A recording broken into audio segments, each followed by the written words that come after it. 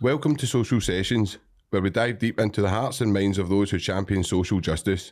Today we are truly privileged to host a remarkable individual. He's not an activist, he's a living legend in the fight for social equality.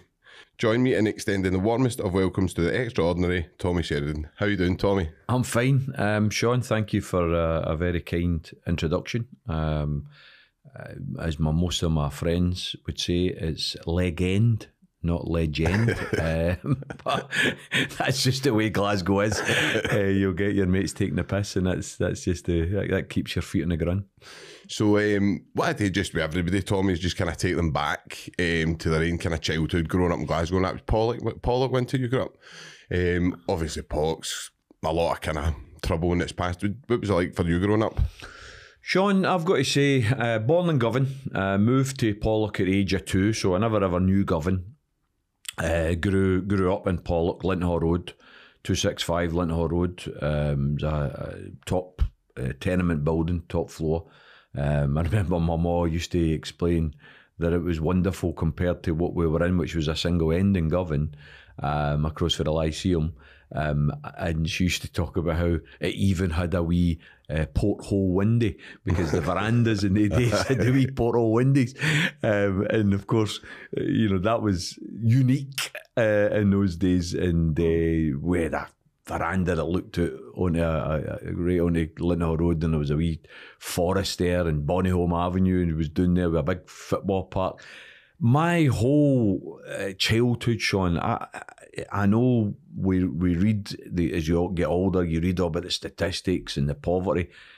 We didn't know any of that, right? Because we were on the same boat. You know, right now I've got a couple of mates that I went to nursery with, Nelly and John Young.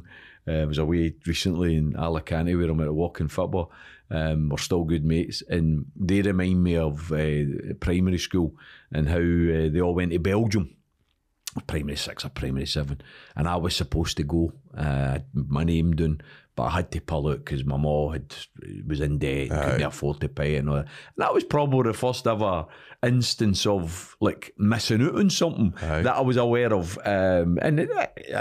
When my mum was alive, I used to tell her it scarred me for life, and she used to go mental. But the point was that it was a housing scheme. We all lived in tenements. We all lived in closes. We had to get on with people. Some areas of Pollock, you had to be careful where you came from. Other people didn't come in, and you didn't go into their bit. We had the Cross and the Crew, and then we had the 21 Crew and the 50 Crew, and obviously territorialism was a big thing.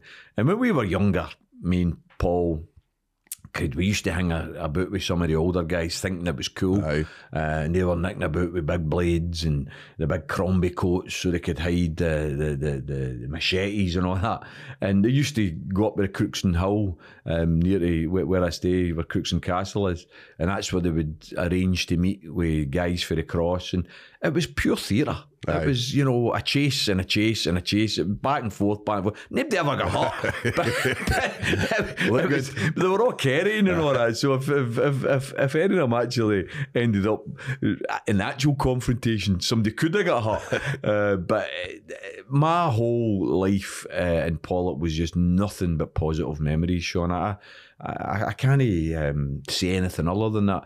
At a very early age, around about the age of 10, I get involved with Palestine United football club. My guy next close to me, a guy called Mr. Little, seen us playing football down at the wee grass triangle across from my house, and he said, "Oh, you should come and play for Palestine United, son. You look as though you know what you're doing." And I thought, "Oh, I don't know, where is it?" Howford School.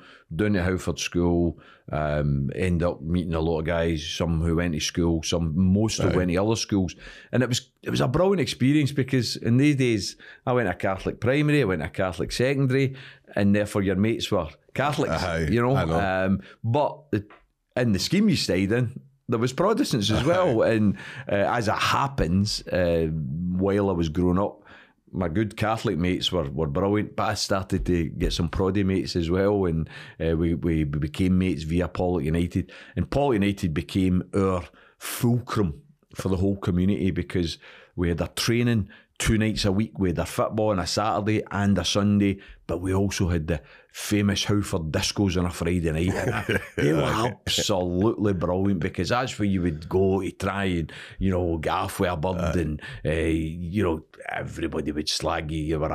You were either a mod, or you were a poser, or you were a teddy boy. You know, and it was just the fulcrum of Pollock, or that my part of Pollock. Because Pollock's a big area.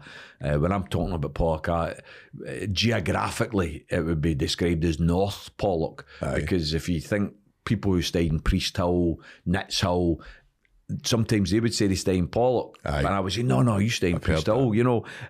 Or if people stayed in Central Pollock, like Langton Road or Old Pollock, I wouldn't have described that as my Pollock, you know. So it was a massive sprawling scheme. But the club, Pollock United, became an absolute tube of glue that stuck the community together. Without something like that, and which is why I just love to see community groups, and particularly football teams, but other types of community groups, being there. Because see, without them, Sean, what do you do? No. You know, what else? There's an element of community in there, though, like in a lot of places, you know. There's a kind of, I don't know, it's just there's nothing for the young boys today, and it seems to be, I don't know if it's social media, I don't know. Well, I can say that when I was growing up, there still was that wee element of community.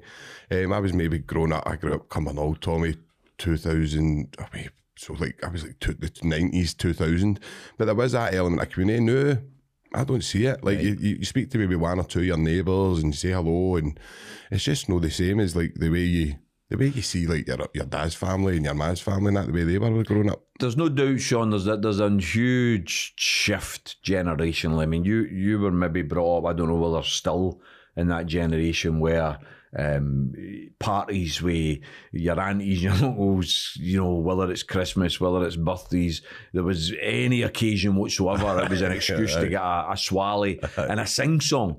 And my mum used to go mental when she was still alive. She used to say, you don't have parties any longer, you don't have sing songs. All these days, you off sit in a house and talk, and you don't have any actual interaction. And she was right in that respect. So I think, because we've got so much technically now in terms of all the social media and all that, I think we take for granted conversation and actually talking to people. I do worry.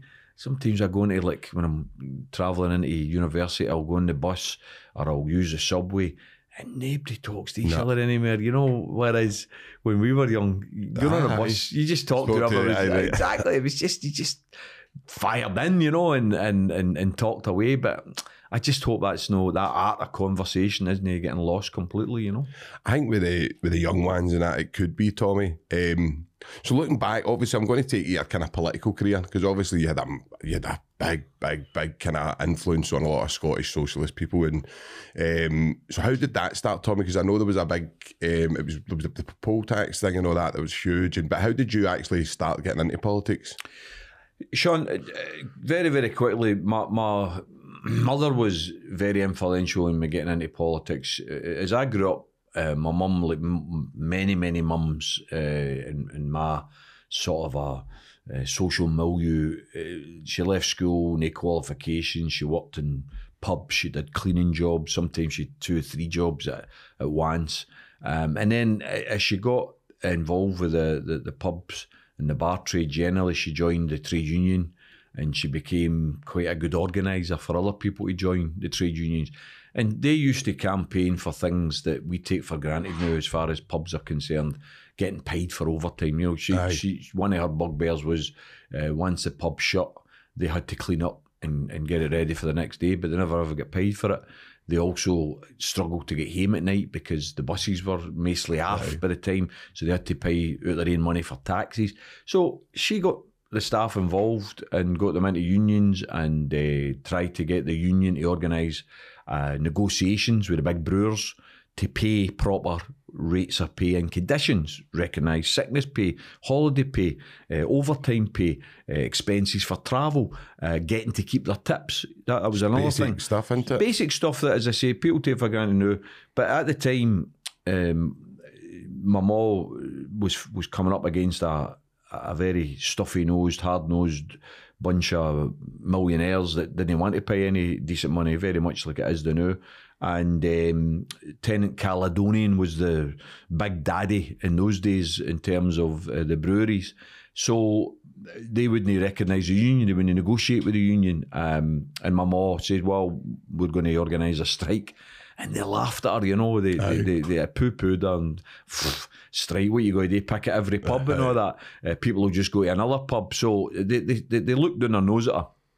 However, my mum was quite ingenious in that. Not just her, obviously with all our organisers. And what they did is they didn't picket the pubs. They picketed the breweries. And in the days, the brewery drivers were all in the union. So all the big brewery drivers wouldn't cross the picket line. Within 2 days, they won. The pubs when they get the delivery of their drink. And of course the breweries are going mental. No, we need to settle. And they recognised the union, they gave them proper conditions. So she went for that to then becoming a full-time organiser for the TGWU, as it was called then. It's now called Unite. And then they encouraged her to go to college, adult college, New Battle Abbey College through in near Edinburgh, where she did trade union studies. Then she had an interest in children and social work, and she became qualified as a social worker, and she worked with kids. She worked with the RS, it was called the RSSPCC in those days, the Royal Scottish Society for the Prevention of Cruelty to Children. They had an office just off Duke Street.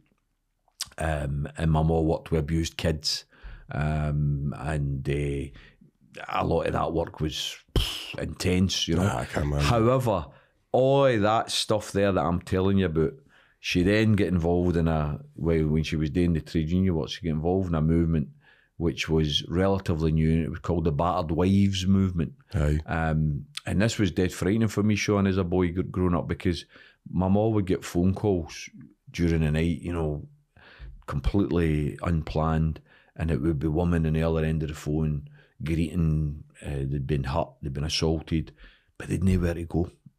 People used to say, with abusive partners, just leave them. No, it wasn't a thing, wasn't it? No, wasn't it? It was just like it was only the police brought in. It wasn't that long. Like they brought in like domestic stuff, and that was like they take it much more seriously now, Sean. But in those days, it was what goes on behind closed doors. It's up to you, and the police when they do it. And so she got involved in this movement called the Battered Wives Movement, and their task was to try and get a refuge, so that when you say to a woman, just leave them, there actually was somewhere safe for that woman to go, where Wayne's. And my mum would get called out loads of nights, and I'd be dead worried, because I'm thinking, this guy could hit my mum, you know. I used to greet and all that as a kid. But that movement developed. My mum got the TGWU to back it financially, and they built the first refuge, and that movement became Women's Aid, which we all recognise now. So I was very, very proud of my mum for her involvement in that type of stuff. But that's what gave me my political grounding. I think you don't know it at the time, right? But you kind of understand that your values and your attitudes, they grow for your parents. Definitely. And the things that they're telling you. I can remember one, I don't want to go on and on about it, but I remember one particular time I was either 8 or 10, because it was either 72 or 74, right? So I'm either 8 or 10. And I remember having all my wee sojas. I used to love playing all the wee plastic sojas, and had them all laid out and fired things at them. And Action Men, you know, you're probably too young to remember Action Men, but guys my age remember realistic gripping hands and real hair and all that stuff. That was our toys, right? And I remember having all laid out, and the lights went out. We'd no light, and my mum had candles all lit around the house, and I was quite upset, you know, I can't play with my soldiers. And my mum sat and told me why the lights went out, and it was because of these workers that go deep into the ground. Very, very dangerous job, in order to get this thing called coal, and when they bring this thing called coal up, we burn this thing called coal to give us the electricity, and electricity is what gives us the lights. But these men are getting paid very little wages, and they're striking to get better wages, and that's why the lights are out, and we should be supporting them. And I'm like, I just want to put my sojies. What are you saw this about? But you know what, Sean?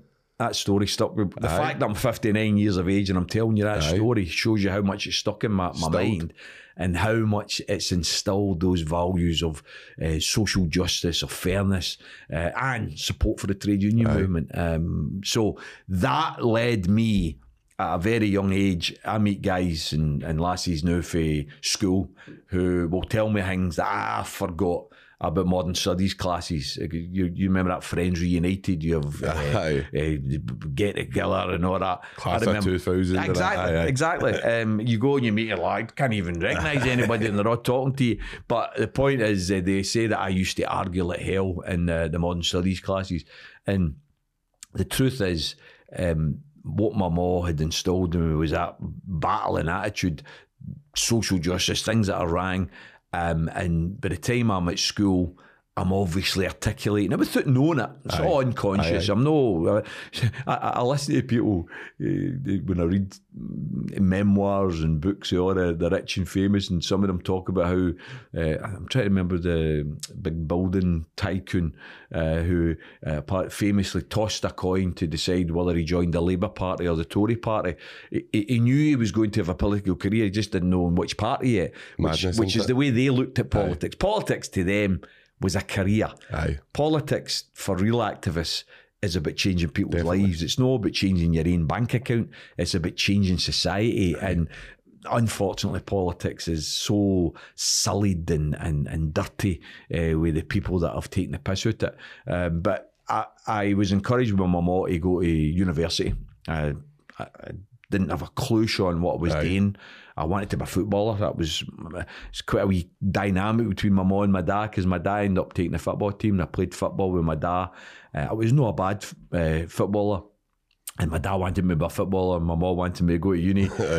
So it became a wee bit of a dynamic. I got offered terms to go to St Johnston as a apprentice, but it would have meant no going to university. But my dad relented. He says, look, son, do what your mom's telling you. You're better getting an education behind you and all that. So I went to Stirling Uni at 17, and I didn't have a clue what I was doing. You know, I'm like, because we're all speaking with... Was there a class in there, Tommy? Oh, big time. I remember, Sean, one of my first... you go to lectures and there's hundreds there, right? And they're all talking and you're taking notes and that. But when you go to seminars or tutorials, as they call them, there's only a smaller group, say maybe 10 or 12. And I remember this first, we were told to read a book by a guy called Kevin Hawkins on the causes of unemployment, causes and consequences of unemployment.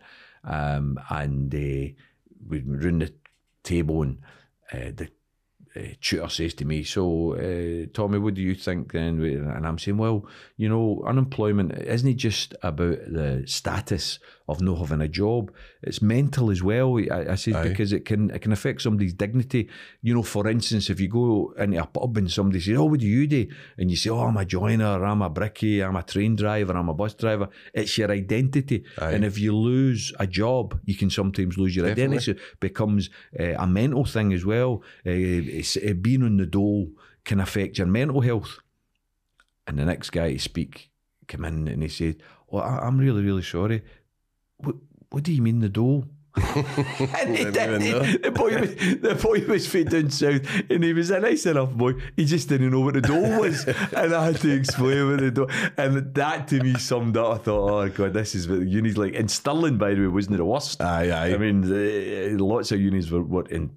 This is 1981, right? It's not as bad now, but the class differentials were very, very apparent. And what I did, Sean, when I was at uni, is I threw myself into it big time because I kind of was frightened of failing. I thought, because I was the first one in my family, I was the first one in my street and all that. You know, it was all, Tommy's going to uni, it was all something dead big, you know. And I'd been accepted to Glasgow, Strathclyde and Stirling. That was the three unis that I'd applied for. And I didn't have a clue. My mum says, you go to Stirling, son. And I says, why go to Stirling? She says, well, if you go to the other two, you'll need to stay in the house. She says, and you'll have loads of distractions. And she was so true. Because I was going out with my mates playing football or going to the dance or whatever. got to Stirling, didn't know anybody. Aye. I was living my own, had to learn how to live. I had to knuckle down. And I knuckled down, and I went to the library, and I started. I mean, up until then, Sean, I had hardly read. I was a terrible reader. And if there's one thing I try and instill in my daughter, she's 18 now, not very successfully, I've got to say, because of the accessibility of film. But I try to get her to read. Please read, darling. Read. It opens up the world to you. It opens up ideas to you. Makes you I wish I'd done it. Aye. I wish I'd done it when I was younger, because I just feel as though I've missed out on an awful lot.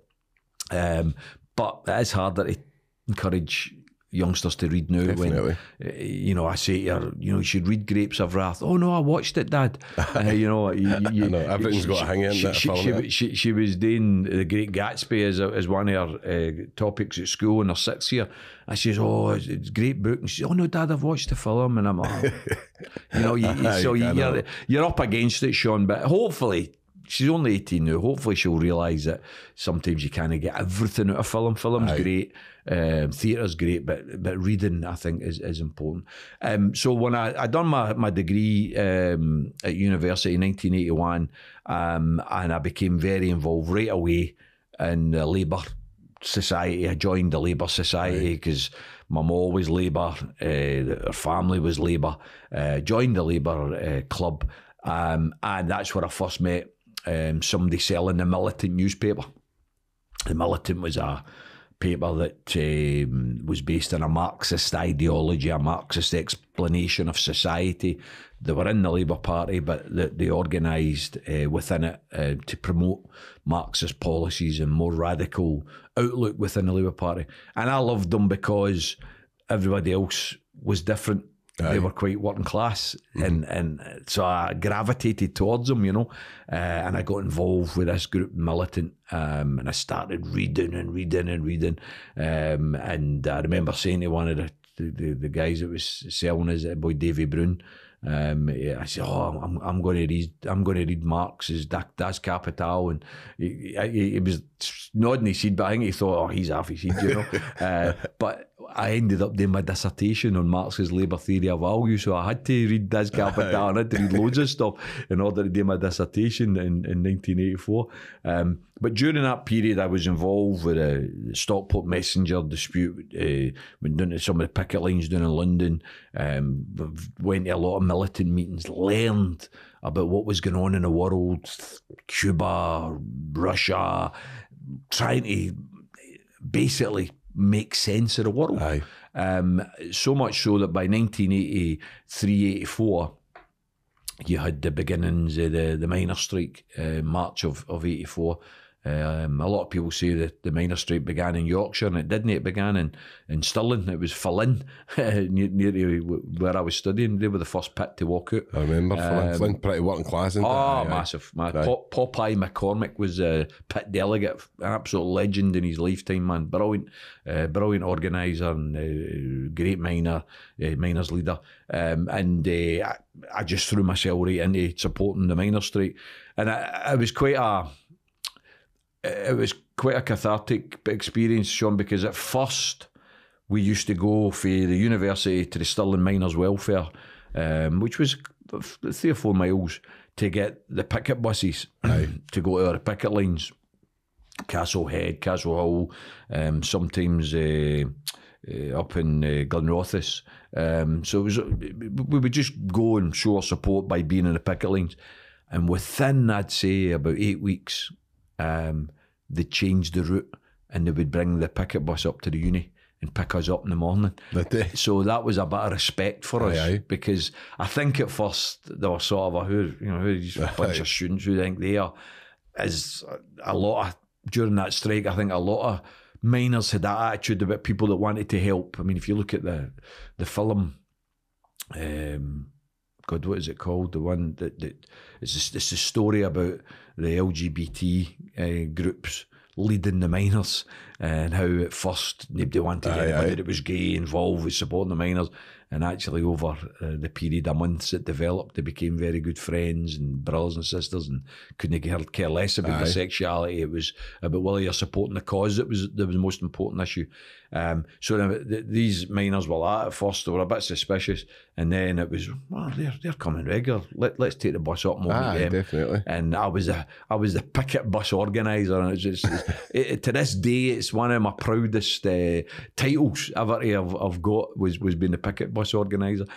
So that sort of there's a guy called Sean Millen, who worked for The Guardian for many, many years, and he wrote a book called The Enemy Within.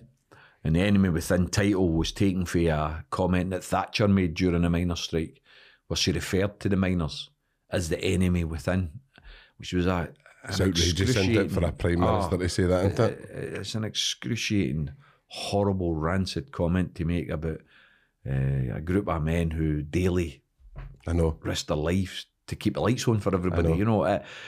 Enemy within. And what his book did is it documents exactly what the state did during that. See if anybody's interested at all. Was there like MI5 and stuff and MI6 involved? All of that you've just mentioned is documented in the book. It's no a rumour, or it's no an accusation. He tells the story of a guy called Roger Windsor. Roger Windsor becomes the secretary of the National Union of Mine Workers. And during the strike, you'll remember stories were coming out about Libyan gold supporting the miners, Arthur Scargill's mortgage getting paid by Russian donations. And propaganda. You're saying, it was a very, very damaging stuff. A guy called Roger Cook did a thing called the Cook Report. I remember that. And he won an award. He won the TV award, Documentary of the Year, for exposing the story about Arthur Scargill's mortgage getting paid, right? And of course, it didn't. Right? But it doesn't matter, right? I know, it's irrelevant, isn't it? It's like, see if you throw enough shit, Sean. It doesn't matter whether it's true or no. Some of it'll stick, right? And that's what these bastards hope for. They know the rules of propaganda is, doesn't matter whether it's true, just throw as much shit as possible and inevitably some of it will stick. Definitely. And it then turns people against the individual. And that's what they did with Scargill. They tried to turn people against Scargill, accusing him of benefiting for the strike, getting his mortgage paid. The Libyan gold at the time when they had the hostage situation with Libya. Gaddafi was a tyrant apparently, and everybody should be against, the Libya's supporting the miners, so we should all not support the miners.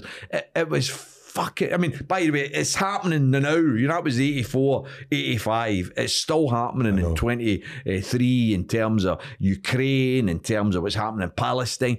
It's just propaganda. And it's very, very powerful. Always question where the story's coming from and whose interest the story's getting told.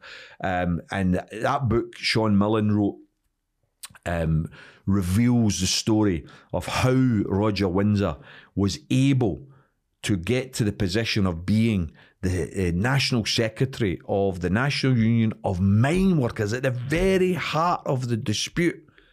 And he was an MI6 operative. He was part...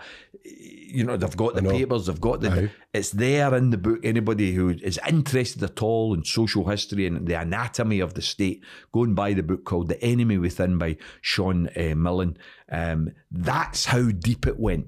Because what they did, somebody else, wasn't it Sean Millen, but somebody else described the miners' strike as a civil war without bullets. Definitely. Right? And that, to me, highlighted the nature of class society. As me, as somebody that was trying to learn about Marxist theory and other theories of society, I'm saying class-based society.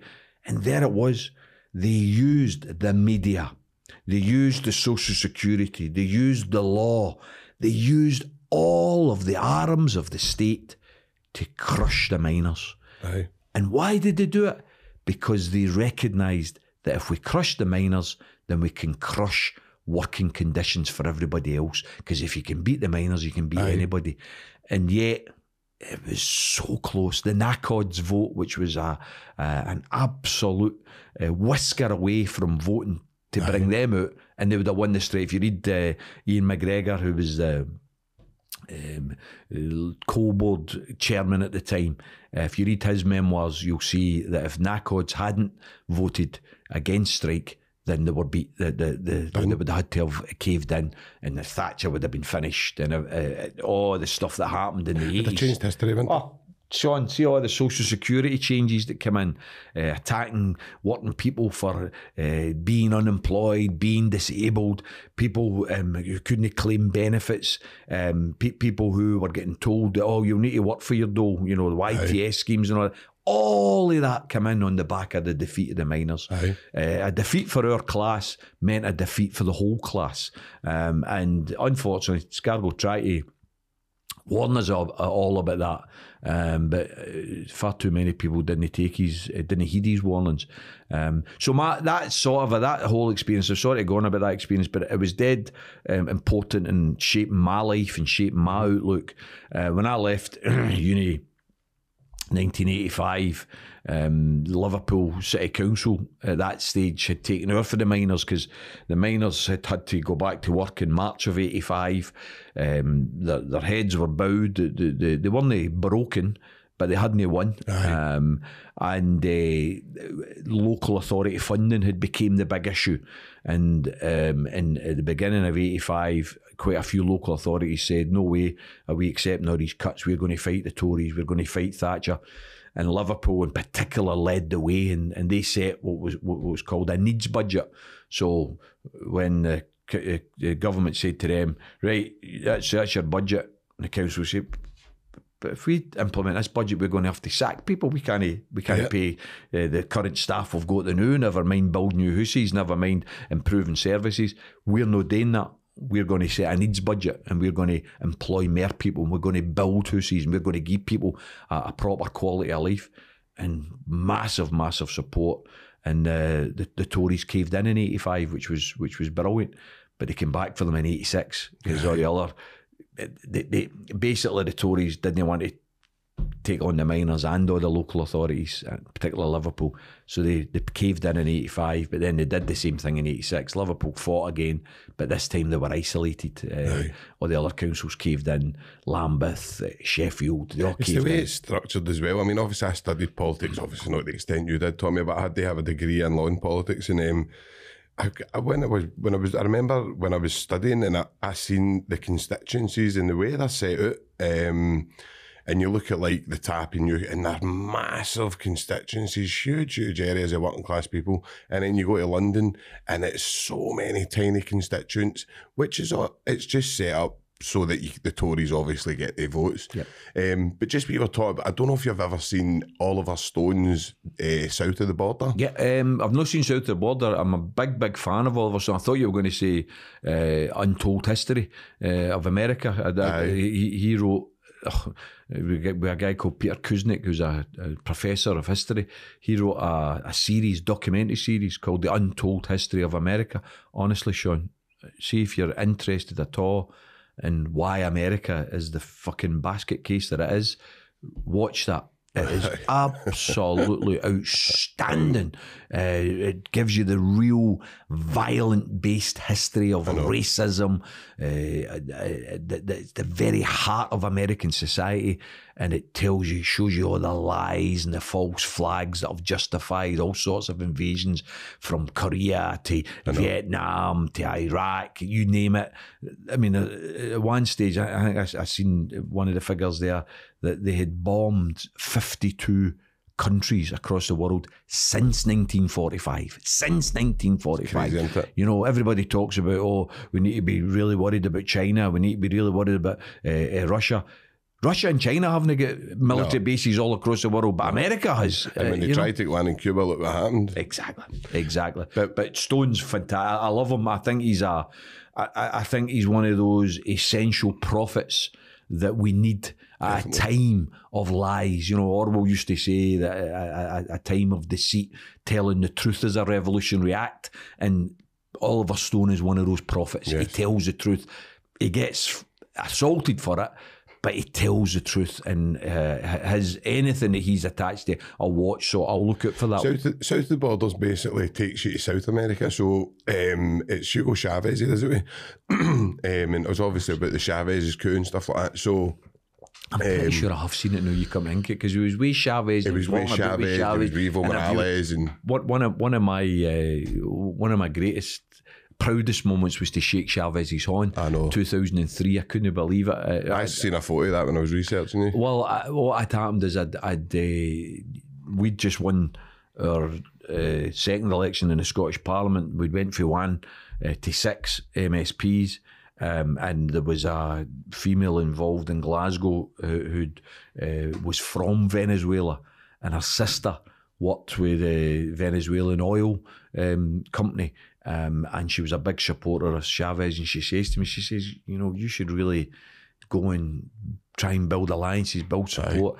Why don't you go and try and meet with the Bolivarian government of Venezuela? And I was like, oh, do you think so? And she says, look, I could make the arrangements if you could try and get the travel. So my wife Gail worked British Airways for 27 years, so she's got access to cheap flights and all that. I says to her, what about Venezuela? And it was brilliant, because nobody was really going to Venezuela at the time. So we were able to get cheap flights. Went out to Venezuela, and unfortunately I never got to interview Chavez, which was a blow. But what happened is, by the time I got there, it was just after the mini coup, where the right-wing forces had arrested him and attempted a military coup. And absolutely brilliant. They called it to the barrios of Venezuela. That's amazing. Caracas. Everybody just took to the streets, and loads of the army, because Chavez was army related. He was a former. He had a failed coup. He had one failed coup. That's right. He got jailed. He got jailed. But he was very popular among the rank and file, and loads of them rebelled against the military, and they overturned the coup leaders and reinstalled them. Tommy, the Argentinian president. It was one of the most shocking things I've seen, and it was never ever documented. It was never really, but it's in south of the border. And she says she went and met George Bush, and George Bush was obviously against Chavez, and Chavez kind of shut down the oil kind of link to America. So she was like, "Look, we're in trouble. But socially, we're losing a lot. There's a big class difference and stuff." And he went, "Well, let's start a war." And she went, "What do you mean? Like with who?" And he's like, "Well, what you do is if you back us up against Venezuela, we'll back you." And she was like, "What do you mean start it?" Like, it was just the way she came out with it. And I was like, that's mad. That's a president telling you that somebody's just went, let's go and blow up a country for nothing, but like, we'll back you up. And it's obviously looking into Iraq and looking into, I mean, obviously we'll go into there, and you were a massive supporter of against the war in Iraq. But the whole thing is that Tony Blair, George Bush went into that country on a false lie that they knew was false. And how many people? Over 1 million people killed? Over 1 million. Now, if you take, I've always said this, and I know people say it's different, but if you take the definition of a murder in Scotland, the definition of murder is premeditated murder or wicked recklessness. Now, at the very least, you must say that's wickedly reckless. Yeah. So what was your, obviously you'll have your kind of, you were probably privy to a lot more. What actually went on there, Tommy? Like, because what you've said is, I mean, I made a speech in the Scottish Parliament in 2002 where I said, for those of you who think this prepared invasion is about weapons of mass destruction, it's time for you to waken up and smell the oil. And that's what it was. So true. That's what it was. That's fuck all to do with weapons of mass. For fuck's sake, they knew where the weapons were because they fucking sold them to Saddam Hussein. the biggest arms sales. People have to just shake themselves here. Here's 2 examples. Saddam Hussein was funded by the CIA and America when he was fighting Iran. So during Iran-Iraq war, who did we support? We supported Iraq. We supported this animal, this tyrant that was Saddam Hussein. Now, the truth is, the military-industrial complex of America armed Iran as well. Yes. Because they don't give a toss who they sell weapons to as long as they make money. But the Western world supported Saddam Hussein, who then became, he's getting too big for his boots. We'll need to do him in. Lots of oil there. We need to get him out of the way. He's talking about linking up with Gaddafi. He's talking about friendlier relations with Russia and China. We need to get him out of the way. Aye. Let's do him in. And that was a manufactured war. But there's an example of somebody we supported, and then it's somebody that we've not to support. What happened in 79, 78? Afghanistan. Mrs. Thatcher. The Mujahideen, who were supported by Britain and America to stop the Russian invaders. Now, at that time, people go back and check it for yourselves. Afghanistan was an emerging democracy where they actually had quite a good human rights record. Women's rights was actually high up their agenda. Then the Mujahideen comes along and they're saying, no, actually, we think there should be a religious-based state. We think that religion should be the way that we run our affairs. Women have to accept that they're no equal. Aye. And Russia invaded against that. Now, it was an unwise decision because it was a sprawling state. But bin Laden was the leader of the Mujahideen. The CIA trained them. The CIA funded them. Thatcher called them heroes. Aye. Some years later, now we have to be against bin Laden. Right? There's a pattern emerging, isn't there? Yes. Whereby it's not about principles and values. It's about expedience. Who's best for our interests of profit and money? We'll back them until they're not interested any longer, and then we'll no back them. And what we'll do is we'll kid everybody else on, we'll throw a lot of propaganda at them and get them to change their minds so that they can back up what we're doing. And in many respects, Sean, I appeal to people, please, please, please don't forget the Colin Powell videos of, here's the conclusive proof of weapons of mass destruction that we now know was a pile of shit, right? Very, very clever bullshit is still bullshit, right? Just because it's clever and said by a black American where everybody thinks, well, that's great, he's black and he's American, look how high up he's got in the military and all the rest of it. If he's telling us it must be true. No, it wasn't true. It was shit. And what we have to therefore say, if that was the type of shit that we were getting told in 2003 to justify an invasion which led to 1 million people getting massacred, what do we think we're getting fed now when we're getting told that Hamas have got a base under the Al-Shaif hospital in Gaza? What do we think we're getting told when we're saying, we need to turn off the incubators because, underneath the incubators there's Kalashnikovs hiding?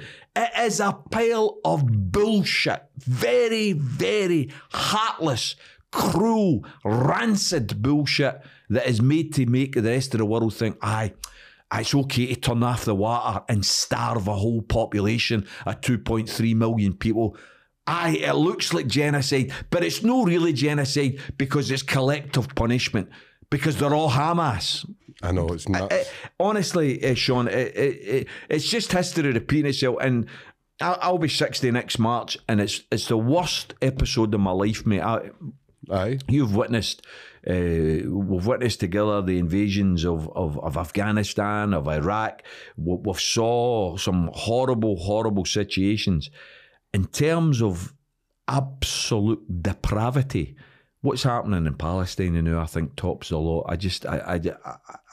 It just makes me weep. For a group of people, I mean, one of my favourite human beings, Tommy, is Gabor Mate. I absolutely love him. And I take my hat off, and I really, really, I'm so proud of all the Jewish people that have been out marching, or the Jewish people who have showed support for Gaza. But the truth is when you say that you support Palestine does not mean that you support Hamas. It doesn't mean that you're saying, I support terrorism. It doesn't mean anything like that. You're supporting humanity. You're supporting people, babies, mothers, children who are sitting there in their houses just like us, and they're getting blew up for nothing. For Israel, who, I mean, it's you cannot start the Mossad. You can't. I mean, the whole way this has started, and I don't know how you feel about it, Tommy, but I just do not believe for a minute that the Israeli government allowed Hamas to come into Israel, like that border. There was no way they could pass that border in the first. That's my opinion. It was manufactured again so that they could do this, and I think that the way that you come out and you're anti-Semitic, if you say it, is to make you scared to say anything about it. It's to make you go, oh, I can't say it because I'll be anti-Semitic. When you're not, you're supporting human beings who are getting blew up for nothing. And it's cluster bombs, it's horrible, it's violence that I was in prison for 15 years, and it's violence that you cannot comprehend. So I don't know how you feel about that, Tommy, but that's my position on that. Sean, at the end of the day, people who are very, very powerful, the Israeli lobby, very, very powerfully backed by America, they have a history. Who did Israel support during the Rhodesian crisis? They supported Rhodesia. They supported the murder and persecution of blacks. Who did they support during apartheid? They supported South Africa. They armed the apartheid state. Who did they support in Chile? They supported Pinochet and the murder of ordinary people in Chile. Israel has a track record of being a racist, right-wing, horrible regime. That means that we shouldn't be surprised that what they are doing now is genocide. Genocide, in any definition of the term, is genocide. And I'm not even going to get embroiled in the whole issue of whether it's justified to attack because they were attacked. Because see, when you illegally occupy somebody, you no longer have the right to use that collective response argument. You no longer have the right to do it because you're already in the wrong. You're illegally occupying somebody else's land. Yes. Anything. The whole basis of international law says clearly that any people have the inherent right to defend themselves. So whatever people do who are occupied, they've got the right to do it because they're occupied. And that's what we have to try and get over here, that there isn't a fair, itchy-peachy approach here. We're talking about a country that has brutally occupied another country for over 50 years and has assassinated. I heard a term, it was Norman Finkelstein. Anybody that's interested in the history of Israel-Palestine, go and press the name Norman Finkelstein on YouTube and listen to what he's got to say. His mother and father were survivors of Auschwitz concentration camp, where they were veterans of the ghetto uprising in Poland. All of his aunts and uncles were killed in concentration camps. This is a guy who's spent 40 years of his life studying and discussing Israel-Palestine. And he makes the point about how every few years the Israeli government carry out an exercise which they call mowing the lawn. Mowing the lawn. Heard that. And what it is they'll invade, they'll kill hundreds and hundreds of children just to keep people in line, just to let them know who's the boss.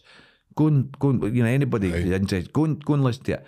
And he makes the point. Norman Finkelstein makes the point. Is this a Jewish person? Obviously, he's Jewish himself, and he makes the point that no longer is he going to be blackmailed by those who use the Holocaust, abuse the memory of the Holocaust, to justify in any way, shape or form the genocide that Israel's carrying out. What he says is, to those who want to cry and weep about the memory of the Holocaust is cry and weep about the blood of the Palestinian children that's been spilled today.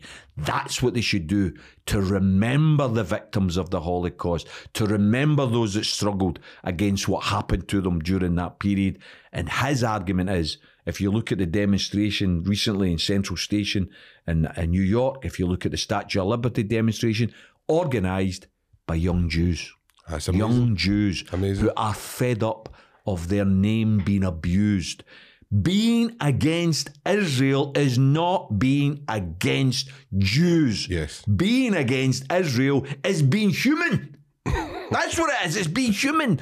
You know, expressing solidarity and sympathy with and for Palestine does not make you anti-Semitic. It makes you a human being. Yes. That's what it does. And from my point of view, Sean, I think Israel may believe, because of their Western backers, that they've won a great victory here. You know, the other day they're going in and putting a flag above a bloody hospital. You know, it's trying to replicate what the Russians did in Berlin when they seriously defeated fascists. Right. When they turned a war that looked as though they had no chance of winning and actually won it. They had the right and the honour to go and put a red flag in above the Berlin Reichstag to show that they'd won. Yes. These bastards do it in a hospital. Fucking cowards that they are. Absolute cowards. And yet we in the West are supposed to be supporting that.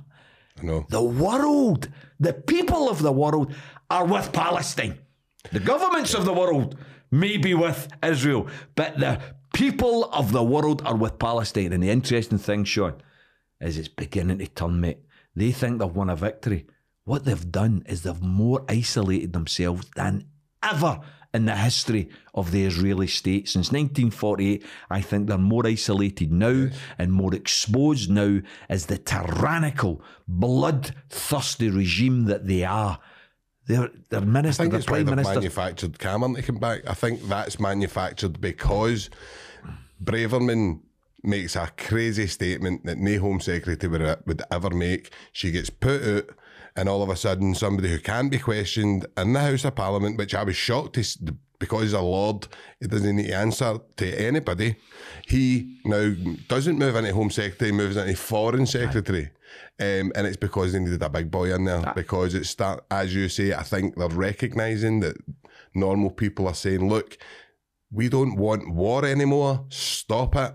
The military-industrial what is that? People, Halliburton, we'll blow up your country and then we'll go and fix it up for you. Like, it's obscene. It's to an extent where people really need to look into, like, the Carlyle Group, Halliburton, and all these big, massive corporations that nobody's even heard of. Do you know what I mean? And I think what you're saying, Tommy's right. Think about children and think about look at, see if you're a child killer in jail, you get fucking terrorised. There is no justifying, no sorrow for you. You're what you are. We are sending working class boys to do this and all, and they're coming back destroyed. Absolutely. And then they just leave them as well. I mean, I've seen it so much, Tommy, with guys coming back for these places in Iraq and that, and they're like, I don't know what we were doing, man. We were there and we were just told to secure oil fields and all that straight away. And these are working class boys, so they're getting no reason to lie to you. Absolutely. We were told to secure oil fields, and you're like, and you're saying, why is like, aye, like, and then so imagine you're that young boy at 19-year-old and you think you're patriotic and you think you blow, and then you find out what's happening. You grow up, you become more aware, you just become more socially kind of mindful of what's going on, and you realise what you've done. It's crushing working class boys as well. I can guarantee there'll be no boys from Mulgai and Jordan Hill and all that in these places. Do you know what I mean? Absolutely. No. It's like you mentioned the word terrorism earlier when you were talking there, and I always recall the statement made in relation to the Irish struggle, and the word terrorist depends on what end of the gun you're on. Che Guevara, isn't it? You know what I mean? One man, You know, one man's terrorist, another man's freedom fighter, and I'm not going to take a position. People used to condemn Thatcher called Nelson Mandela a terrorist. I know, right? The ANC were terrorists, and I used to make the point when I was campaigning against apartheid. Imagine we were living in Soweto, and we were young working class kids, and we were witnessing the South African Defence Force coming in and murdering our parents and our cousins and our aunties and our uncles. Would you pick up a gun? Or would you pick up, more appropriately, would you pick up a piece of fucking petrol in a bottle and light it with a bit of rag because they didn't have guns, right? And would you then be called a terrorist because you picked up to try and defend your... So for me, terrorism amazing. Like, is a pejorative term. It was made up by the CIA. Absolutely. It's a manufactured word. And I think when you go in and you start looking at, I mean, I've been doing the rabbit hole, Tommy, right? And I just, like, you're trying to learn and you're trying, I mean, and what I just came to the conclusion is they fucking win every time. They do not care what happens. And I don't know if governments even know. I don't know if they know. I think people, David Cameron and that, definitely know that they're in a position. But I think a lot of MPs and a lot are probably going to university and studying what they believe is happening when it's really no. It's something else. There's bigger powers at play. And when I went down, just go down and you're like, just follow the money. I always remember follow the money, and it's just going, it's always going back to the same place, and you're like, really, man? Like Saudi Arabia and all that, and at these places now, look at that Tyson Fury and Ganu thing. Did you see this? That was like a big show, and you're like, what's happening here? Like, I don't know. Like, are we not supposed to? There's all this stuff in the Middle East. Why is this? Why are they no bothering about it? And you just need to. I don't know. It's so. It's hypocrisy, mate. Hypocrisy runs through Western so-called international politics. It's like a stick of rock. It's just pure naked hypocrisy. And what is happening, I think, there's an interesting development vis-a-vis the United Nations now, because you've got the G7 countries, which is the big powerful fuckers, you know, the UK, Germany, France, US. But you've got another group called the G77, and that's the rest of the world. It's the Latin American, the Central America, the African nations. And what people now have to realise is they are absolutely contrary to all the positions that the G7 have adopted. So the rest of the world is now looking at the neo-colonial imperialist past of the West and saying, fuck off. We're fed up with your values now. Definitely. We're not accepting that you are going to impose on us your order when it's full of holes. You only apply international law when it applies to somebody else. You don't apply international law to yourselves. If you applied international law to yourselves, Israel wouldn't be supported. It would be boycotted. It would be isolated. It would be expelled from all sorts of international bodies. It would be the pariah that it actually is. But America says it's all right. So, no, we don't do that because we're frightened of America. Loads of countries now saying they're not frightened of America, which is why, might not have time to go in detail, but it's why the whole Ukraine conflict, Sean, is full of complexities. We just found out that Ukraine blew up the pipe, didn't they?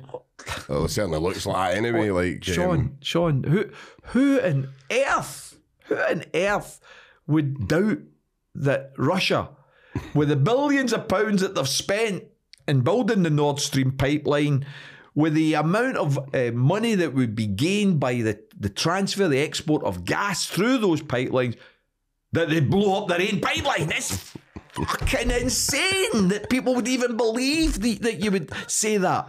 Of course Ukraine did it, but they didn't do it on their own. They did it with the support of America, and then they blame Russia. And what I'm saying is that if that's happening with something like that, then how many other things is it happening with? Please, anybody that's watching this podcast, don't accept what the Western media is telling you. You listen to what they're saying and then you say, why? Why are they saying that? Why are they telling me that? Who's benefiting from this? I'm going to go investigate it. You mentioned Oliver Stone earlier. Go and watch Oliver Stone's documentary on 2014 Ukraine and the coup that America engineered and financed to overthrow the elected Prime Minister of Ukraine to put in a puppet American statesman. They did that. Why? Because they wanted to expand NATO. They wanted to put weapons right on Russia's doorstep. Now, if that had been Mexico, if that had been Cuba, we saw what America would do. America would be like, "That'll be right, we're going to blow you out of the water, we're going to do this, we're going to do that." And that was a president who was They did that liberal. to Ukraine. What did they expect that Russia was going to do? Just sit back and say, "Aye, no problem, when you come, bring in your nuclear weapons and all that." Madness. Russia's done I know. what any other country defending their own security would have done. After 8 years, people think, the Ukraine war started last February. No, it didn't. The Ukraine war started in 2014. 14,000 people have been killed in the Donbass region of Ukraine, the Russian-speaking region of Ukraine. Ukraine have done that. So this war's been going on for many, many years. People think, it's just happened last year. No, it's not. It's bullshit that you're being fed. So please don't accept the bullshit. No, you're right. I think, obviously, I mean, I'm not a big, massive fan of Putin myself, but I understand coming from his background and coming from what he believes in, that, and I've watched him recently, and I would say to anybody as well, Tommy, to go and watch what he actually says. He doesn't want a war. He really is kind of pleading. Sean, he talks more sense than any of the Western leaders, put it that way. I agree with you. Again, more truthful. I mean, you can understand why I was so happy that you mentioned Oliver Stone's name earlier, because Oliver Stone did a series of interviews with Putin. The Putin interviews, they called it. And Jesus, does that reveal a lot? You know, and Putin, Stone isn't a big apologist, promoter of Putin in any shape or form. But what he does do is he humanises him, and he gives you his background and where he came from. And his perspective on what the West has been doing, encircling Russia, encircling China, and yet they're the aggressors. I know. It's just, it defies logic that you would accept that. I know. And we fight under a veil of democracy, and we tell people's we're not in a democracy, we're in a go to Postal. I would go and stand in Postal for a night and see for how democratic we're. Go and stand in your working class schemes, see how long you last standing on a street corner, or go into, I mean, I've got my family are off of Blackhill, Rickazy and stuff like that, and I'm not for an affluent background myself, do you know what I mean? I'm from Cumbernauld. But what you need to do is look at society, and it's like, look at some great philosophers like Dostoevsky, people that say, look at the bottom of society to see how your society's actually run. I mean, Joe Rogan, I watched him the other night, and he was saying that he believes that there's there's trillionaires, possibly in Saudi Arabia. Now, what the fuck do you need £1 trillion in your bank account for when there's so much poverty? I mean, what is happening, Tommy? Do you know what I mean? Like, why? The world is fucked, Sean. There's no doubt about it. But we all live in it. And I suppose my appeal to people is not to lose faith, not to lose hope, because as soon as that candle of hope that burns in your heart, as soon as that's extinguished, then you become cold and cruel and callous. Don't burn that candle of hope. Try as best you can, whether it's in a trade union, whether it's in a community group, whether it's in a campaign. There's so many interesting campaigns out there, just social justice campaigns. I encourage people, look, get involved. No, you can't support everything. You can't. No. You're only a person. You can't divide yourself up and all the rest of it. But do something. You know, because I remember reading that fantastic phrase. On my own, I can't change anything, said 8 billion people. You know, and that's what it is, isn't it? Because we all think we're on our own, and it's when we come together that the ruling class and the ruling order get worried. There's so much more to us, and I always look at it and I go, why is the Tories in power? How are they getting? I mean, this is people who, whether she said it manufactured or no, this is people who are saying homeless people are ruining our cities. This is people that's the belief system that these people have got. Jacob Rees-Mogg, walking about that way. Just look at them. Just look at them, and that's the people who are telling you, I don't know any working class people. I've never met a working class person in my life. The parliament that we've got is just, and then you look at Scottish politics. I mean, we'll maybe take it on to Scottish politics now, Tommy, and talk about what's the state. I mean, when I was younger, I probably wasn't for independence, right? And the reason I wasn't, and is because I didn't believe that we'd be able to go without an army. I didn't believe we'd be able to hang with the pound. The older I've got, I'm starting to go like, we could. Why do we need an army? We don't need an army. We could be a country that starts and kind of trailblazes and goes, you don't need an army. Do you know what I mean? Why do we need an army? We don't need war at all. So I'm starting to and I'm obviously listening to people like yourself, George Galloway, people like, and obviously see, to be honest, Nicola Sturgeon was I actually quite liked her. And I thought, I did not expect that, Fair. I did not expect that, Tommy. So maybe you can give us a wee bit more insight to that. Sean, my background's probably similar to yours in that respect, because when I told you earlier about joining the Labour Club at the age of 17, I was very much a socialist, very much a Tony Benn advocate. At least I had in my... John McLean was... Well, he came later in terms of my university, because then my mum had encouraged me to read the Nan Milton book on John McLean, which I did do, and then that started to whet my appetite. And what I was taught in my political circles in those days was John McLean's support for an independent Scottish Republic was premature. John McLean thought that the Scottish working class were more advanced than the English working class, and that's why he supported an independent republic. But if John McLean had lived a bit longer, then he would have witnessed the general strike of 1926, because McLean died in 1923, and he would have changed his views. And I used to listen. I was young. I used to listen to that and think, "Oh right, is that right?" And then the older I got, and more I read about it, I realised it's bullshit. John McLean was right. Scotland is different. Scotland has its own national identity. Scotland's values, its principles are different because we're of a different nation. We are a different nation. You've just mentioned Rees-Mogg. You could mention Boris Johnson. You could mention Suella Braverman. These bastards were all elected in England. Aye. We've not elected. Scotland hasn't elected a Tory government since 1951. I know. 1951. But let that sink in. England has. How could they do that? How could they London vote? has me like How could they vote for these people? I know. I cannot conceive of it, Sean, how they can vote for Boris Johnson is a prick. How the hell can you vote for that absolute prick? And yet they vote for him. I know. I look at it, we all laugh at it. I remember during the referendum campaign being accused of scaremongering, because I made the point, people are all looking for definites, right? You can't guarantee Scotland will be a better place in independence. You can't guarantee that we'll keep the pensions. You can't guarantee this, that, and the next thing. And I said, you're absolutely right. I can't guarantee anything. What I can guarantee is if we stay in the Union, we're going to get worse and worse and worse, because the Tories will get re-elected and you'll get right-wing nitwits like Johnson get elected. Oh, that's scaremongering. That will never happen. That will never happen. And I said, and we'll get dragged out the European Union. That will never happen. Everything we said would happen has happened. You know, and yet we were the scaremongers.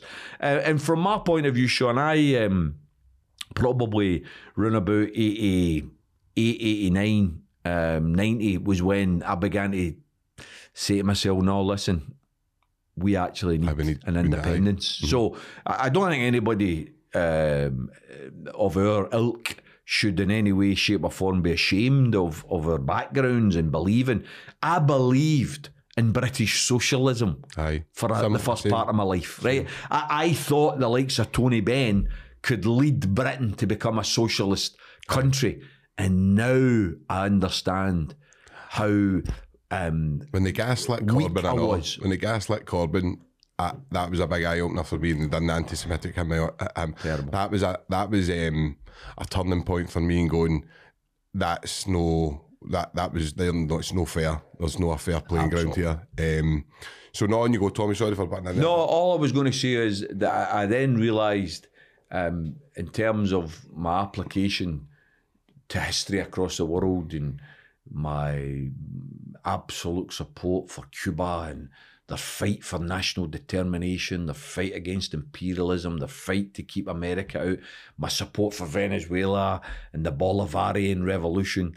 The reason now in 2003 I wanted to interview Chavez was because I wanted to ask him, was it a socialist revolution or was it a nationalist revolution? Because some people philosophically were saying, oh, and it's nothing to do with socialism, it's nationalism. And I'm saying to myself, well, everything they're doing is for the working class. Definitely. It's about redistributing wealth. It's the type of things I think socialism's all about.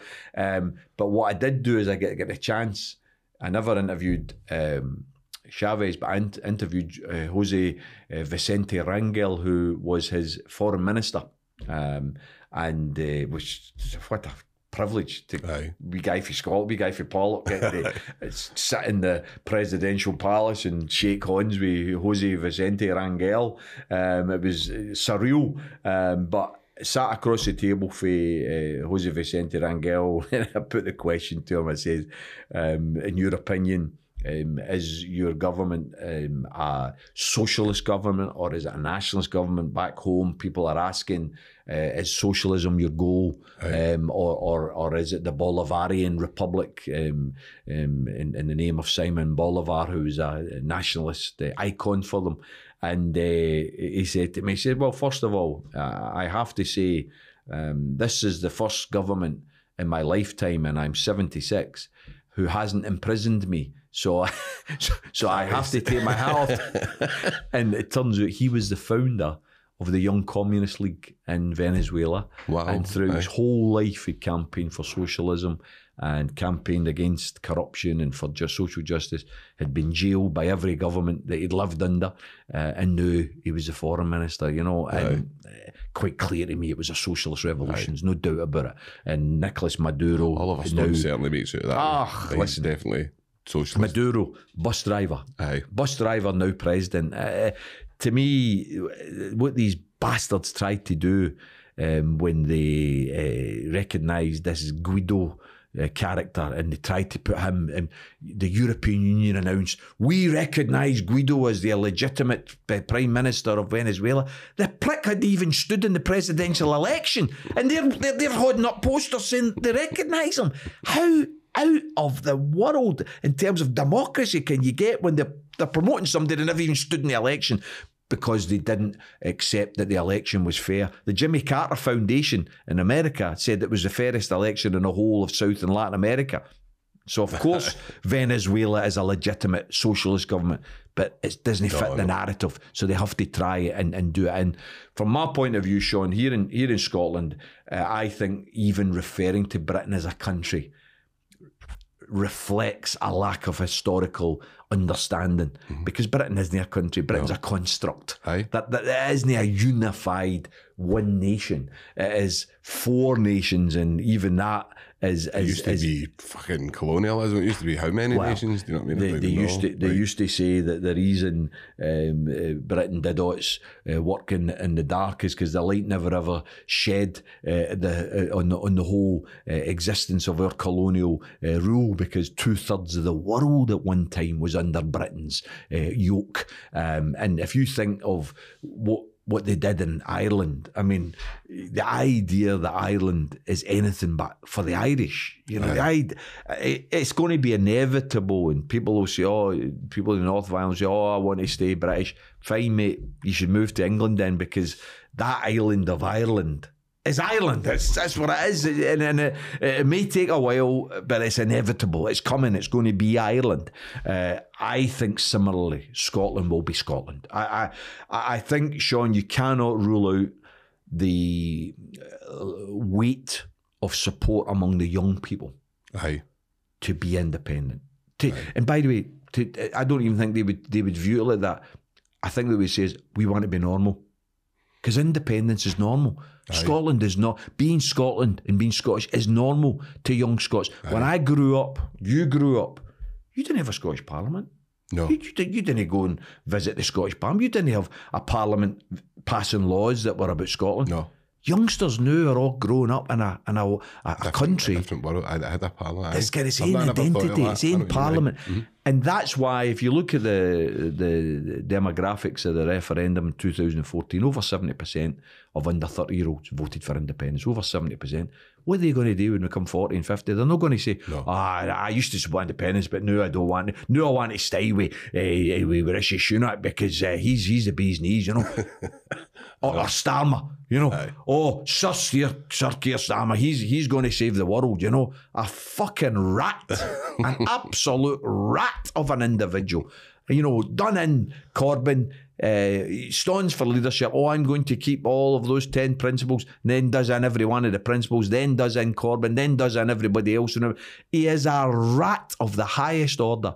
And that's what the British Union's got to offer for Scotland. I know. Come on.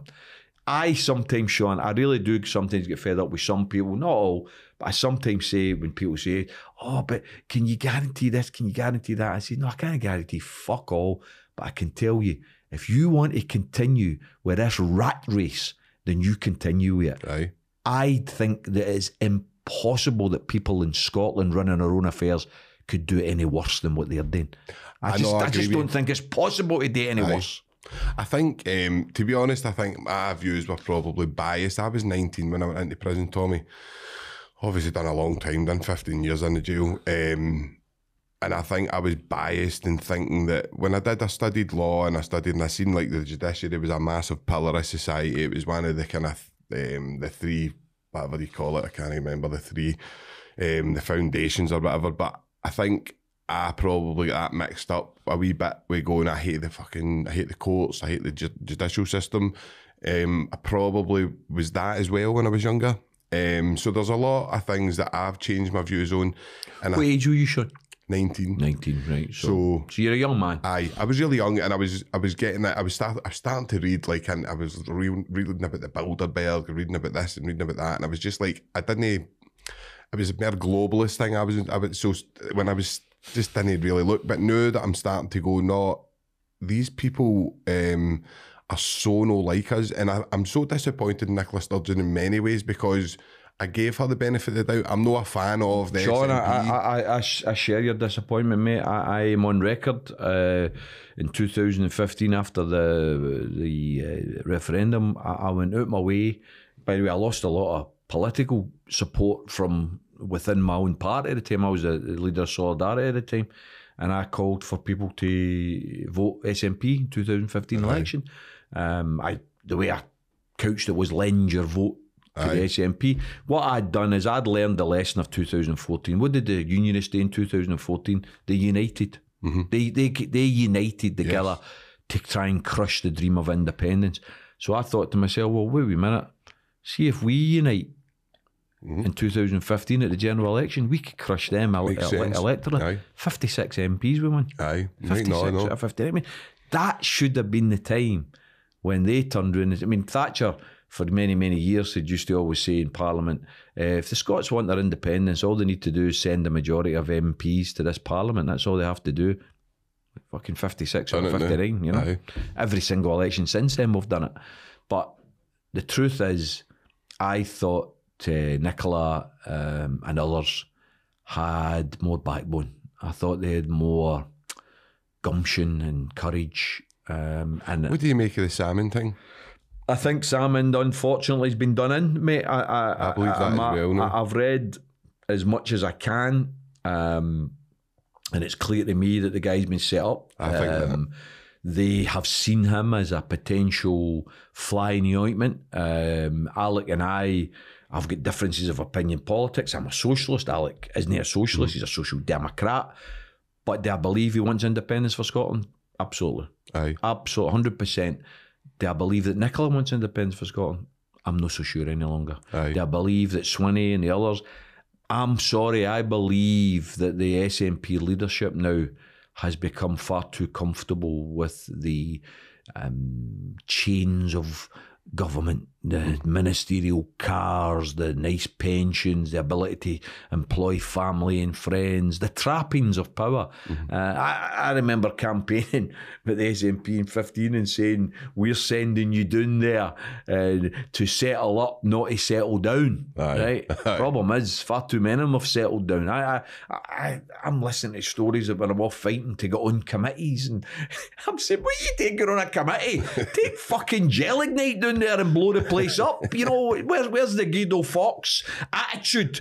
You're not there to make the Westminster work. You're there to get us out of here. And they forgot about it, mate. They want to be part of the system. They want to be mainstream. I'm sorry, mainstream is staying part of the British Union. That's not going to get you. It's not going to cut it.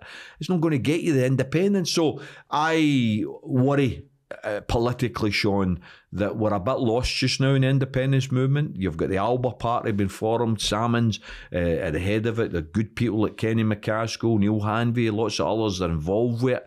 I'm a supporter and member of that party, and I'll campaign for it, because as a socialist, some people would criticise me, and with justification. Listen, some criticisms you've just got to roll with. It's not always people unjustified. Are allowed their opinion, aren't they? They're allowed their opinion, and some people would say, but Tom, you're a socialist, you should support a socialist party. Right? We deliberately decided to deregister the Socialist Party Solidarity because we were supporting Alba. Because my opinion is, socialism is going to be delivered via independence. I don't think we're going to get socialism without independence, Sean. So therefore, my priority is independence. Of course. Right? Once we've got an independent Scotland, I think we then fight for an independent socialist Scotland. Some people would say, but you shouldn't be separating them, you shouldn't be postponing socialism. And I just say, look, my world, my real world. Socialism's never happening, is it? So you can never mind the Tories. No. Is it going to happen with Keir Starmer? No. Right. You know what I mean? So the route to socialism is not via Britain. The route to socialism is via breaking the British state. I mean, I couldn't understand why anybody with an Irish background, say, I can understand a lot of my mates been brought up in loyalist backgrounds, right? And the Queen and the Crown, and it's been part of their lives. I think it's a pile of shite. Same. But I can understand where they're coming back for it, right? I totally understand it, But see anybody who's came up via an Irish background that doesn't support Scottish independence, I can't understand it. Because our whole ancestry is about breaking the British Crown. Breaking anything that weakens the British Crown's got to be good for the working class. And yet they weren't supporting independence. Some of them. I used to go to some of the Irish Republican pubs and things like that, and people, some of it was to do with the Celtic board, you know, or the millionaire Tories on the board. Oh no, we're against independence. Brian Wilson, Nicholson, your man Desmond. Oh, we're against independence. Of course they're against independence, because it's about changing the social order. They're billions of pounds. Their millionaire status might come into question. You know, I used to make a point in relation to my campaign for independence, that the only, because they used to say, the Royal Bank of Scotland is saying it's going to leave. And I said, the only banks that are going to be closing in an independent Scotland are food banks. That's the only banks that will be closing, because we don't need food banks, because we'll actually be giving people enough money they can buy their own food. Yes. You know, and restore some dignity, instead of having the absolute atrocity of nurses and other public sector workers being so poor that they're having to go to fucking food banks. It's an atrocity in the 21st century, Sean. I hate it. And a country with our wealth and our status, with our natural resources, our land, our oil, our water, our intelligence, our universities, and we've got thousands going to food banks. I know.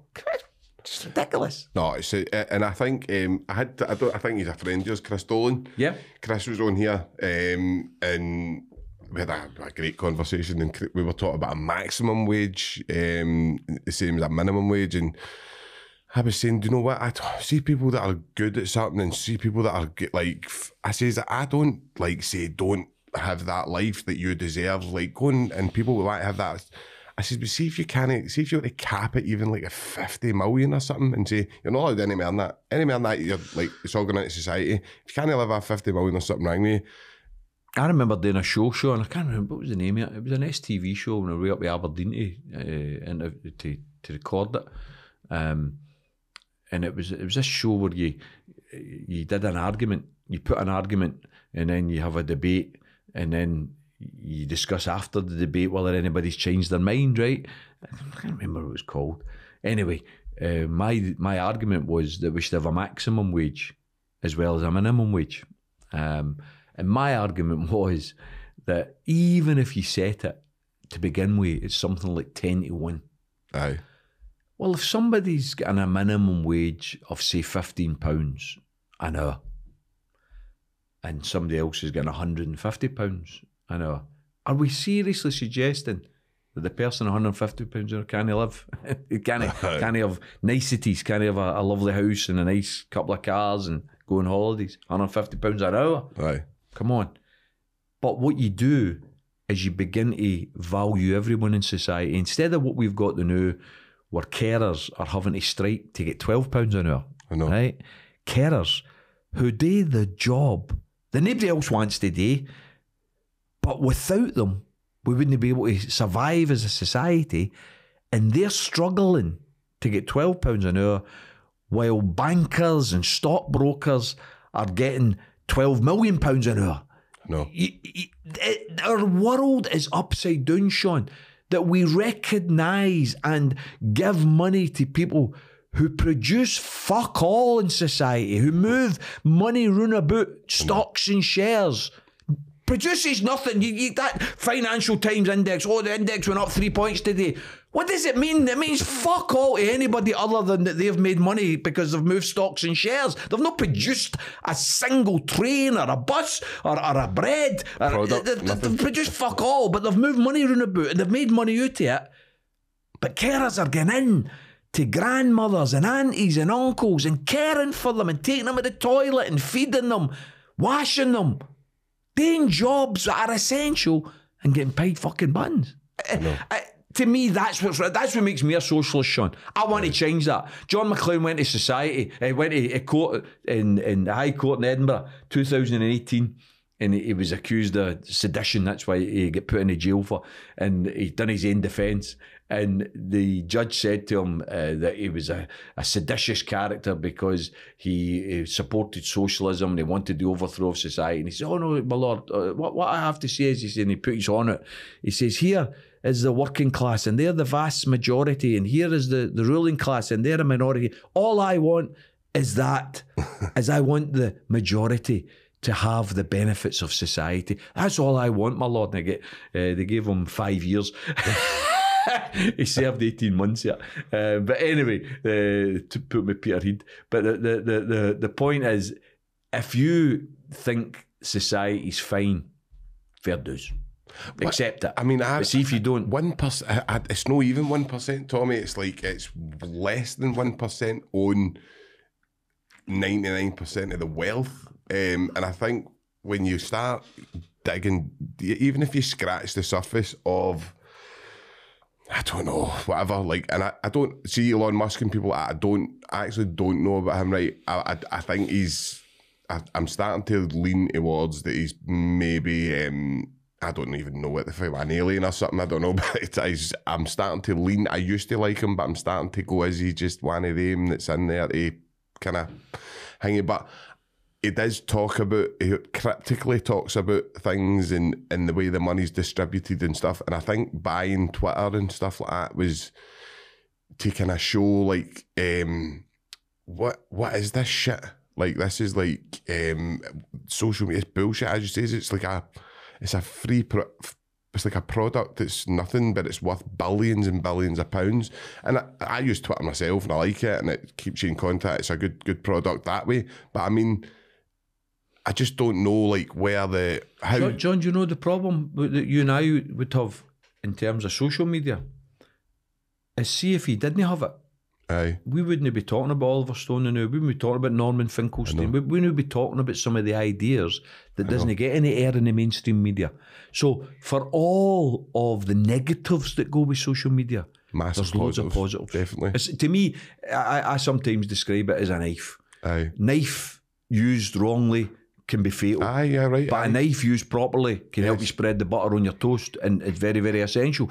And to me, social media is a forum within which you can have the generation of ideas that don't get any air, Aye. don't get any oxygen from the mainstream media. And in many respects, it's why the mainstream media hate it. Aye. It's why the ruling class hate social media, because social media is allowing, now it's very, very small, but it's allowing that growing, wee but- whimper Aye. of different ideas and different narratives to come out. You look at, if you were to turn on your BBC News tonight, and over the last few weeks, you would be mistaken for thinking that the Israel was supported by everybody for what they're doing. I know.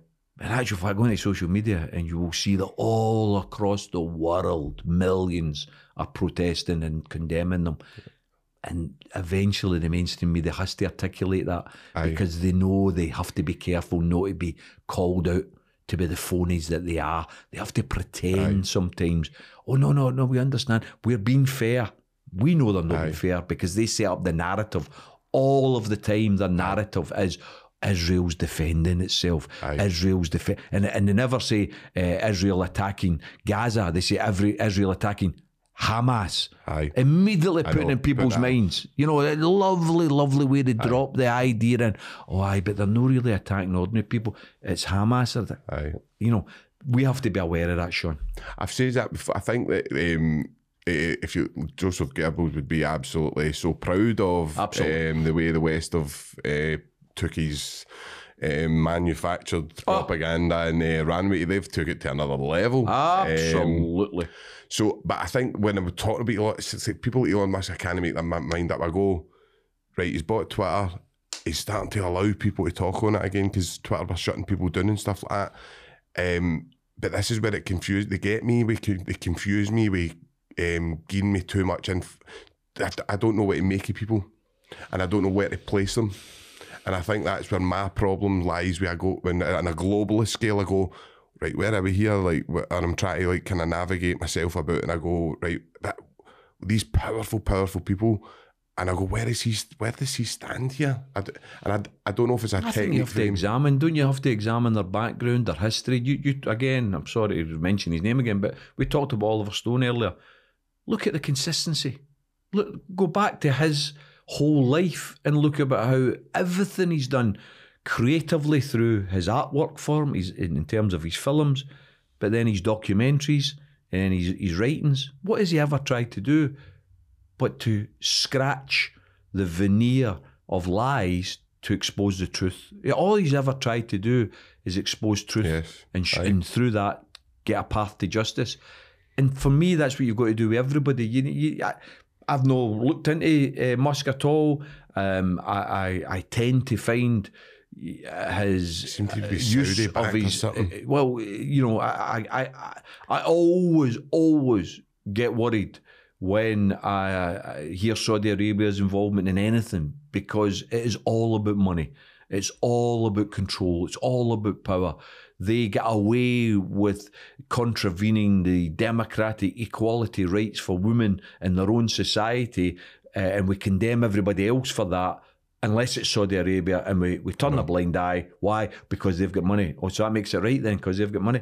I know. So I always get suspicious of that. To me, we've got to base ourselves in the organisations of the working class. You look at the trade union movement, you look at trade union leaders and individuals, and you say to yourself, what are they saying? Why are they saying these things? What research have they done?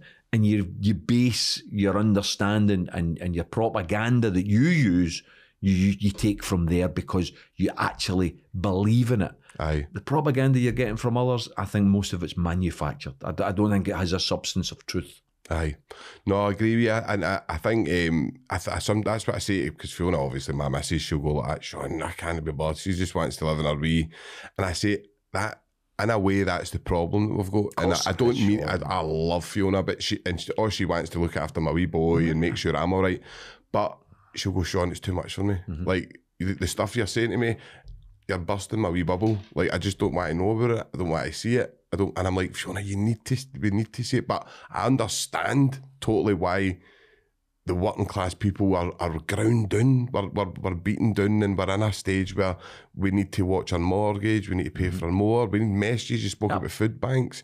And also you're taught to be cynical and sceptical. So anybody that is saying something, you immediately try and bring them down.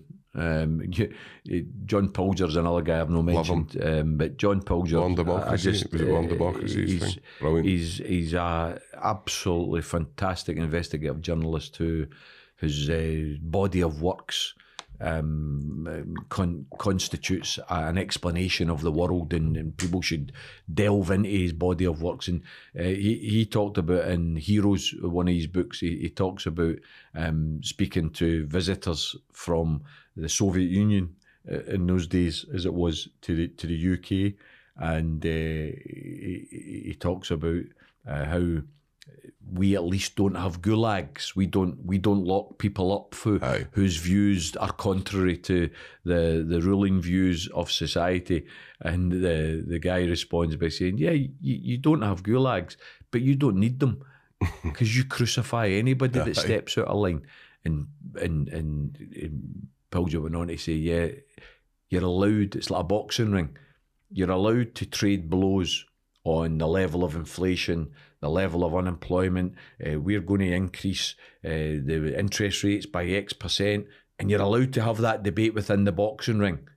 But as soon as you say, actually, why are we doing all this? Why don't we just have a different social system where everything's owned and controlled by the people, and the wealth of the people is used for everyone rather than few? Oh, no, that's not allowed. You get criticised, you get alienated, you get assaulted. You know, Tony Benn was a Libyan, Arthur Scargo, his mortgage paid. Galloway was a Russian. Everybody who is a socialist, who argues for a different form of society, will be absolutely crucified by the media. There's no doubt about it. Why? Because the media is part of the ruling order. The media isn't interested in changing, because then you would question their power and their privilege. Anybody that questions power or privilege is going to be attacked. And if you're not willing to accept that, then you shouldn't question it. No. So we're obviously coming to the end, Tommy. It's been absolutely brilliant having you on. And just the one thing that I was just wanting to kind of just ask you was your wee experience on Big Brother, just on a wee bit of a lighter note. How did that come about? Just to, obviously, because I was quite interested to know just how that came about. Absolutely, Paul. Big Brother, I was invited on to Big Brother in 2006. I'd fought a court case against News of the World in 2006 and won my court case. And it was quite a high-profile court case, get covered by the British media instead of just the Scottish media. And a woman contacted us from London to say that she was an agent that had worked with George Galloway, and Big Brother wanted me to go on, and I said, look, no way I'm going to Big Brother. I said, I'm in Parliament. No way I'm going to Big Brother. I've got a job. I'm not interested. Oh, but they'll pay a lot of money. I said, look, I'm not interested. I don't care how much they'll pay. I've got a job. And then in 2007, I lost my seat, unfortunately, by 1% in Glasgow. And I started doing a law degree. And in 2008, the same woman contacted me to say, Big Brother, want you going again? And I'd done a Edinburgh show, what do you call the thing we do, the shows at Edinburgh? Fringe. I'd done a Fringe show in Edinburgh, 22 nights, talk show type of thing, where I'd invite guests on and have a laugh. I'd take the piss because I had a big sunbed on the stage. So it was like that self-depreciation. I don't mind taking the piss. Sometimes that's what you've got to do. Don't be too precious.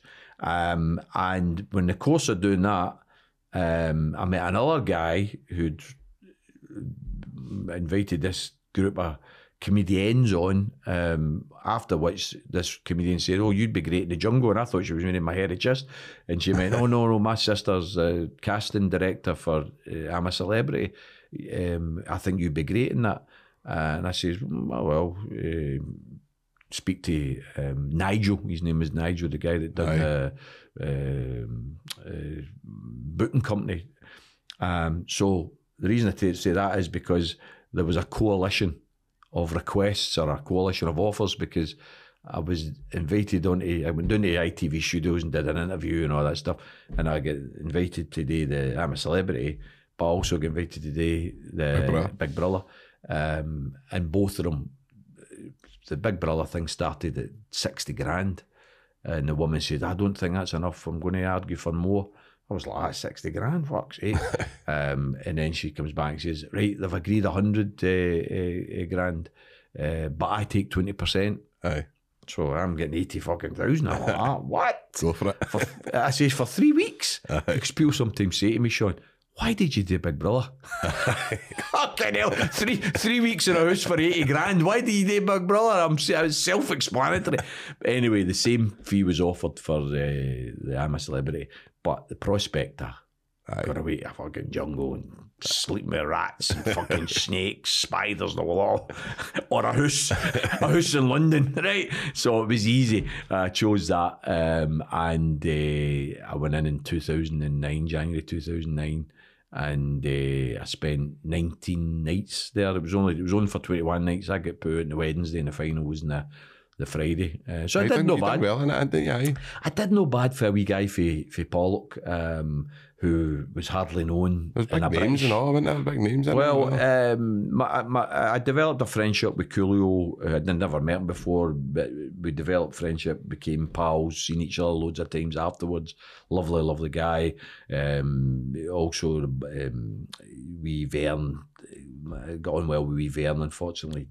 Both of them are now dead, which is sad. But with Latoya was on that show, with Eureka Johnson won that show.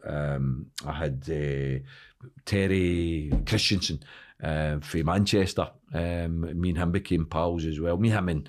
Me, Terry and Coolio became mates on it. We ended up just nattering into the early years. I mean, the thing about Big Brother, Sean, is you'll recognise this for your time in the jail, and that is that boredom can be a fucking pain. You know, you're desperate for something to do, something different.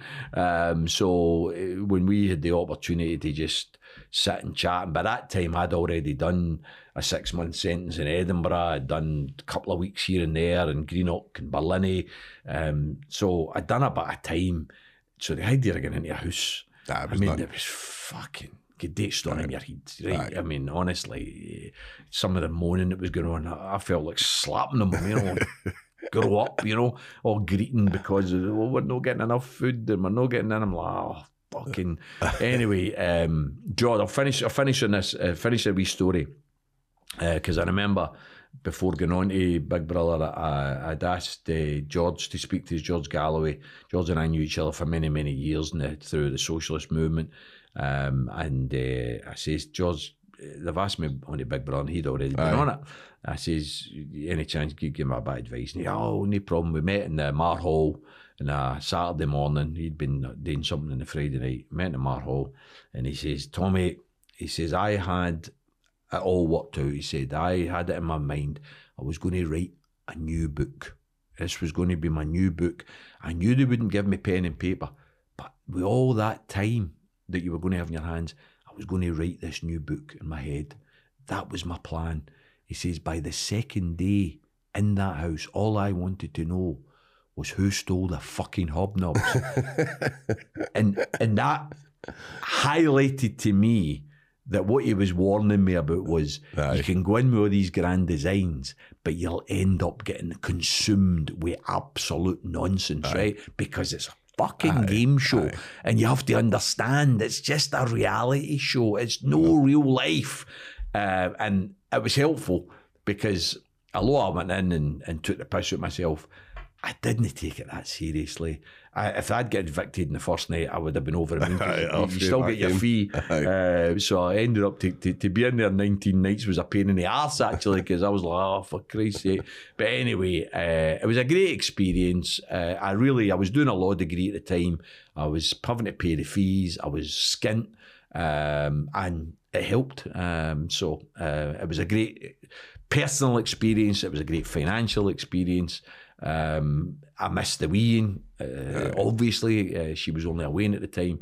But Gail and her sister Gillian came down to London several times. They loved Big Brother. I'd never seen it before, and they loved it. So it was a great experience. I used to love it. I used to like watching it in jail. But what a day, Tommy. So, but absolutely brilliant having you on. Just, I'll give you the last wee message, right? I'll give you the last wee, whatever I've missed or whatever you've wanted to say on here, I'll give you the last wee kind of whatever you want to say. Sean, all I would say to people is, despite all of the darkness that you and I have discussed here and all of the atrocious stories of lost life, we've been talking about Palestine, we've been talking about Iraq, we've been talking about things which are not always easy to talk about. I would still ask people just to dig deep and remember that we're all part of the one race, regardless of our colour or creed or religion, and that's the human race. And until we develop the solidarity, the human solidarity that's required, we're going to always be in war while the ruling class rule over us. Please do your wee bit in whatever way you can, whatever life you're involved in, please do your wee bit to try and build a better world. Brilliant. Tommy Sheridan, thank you. Thank you very much for coming on. Thanks.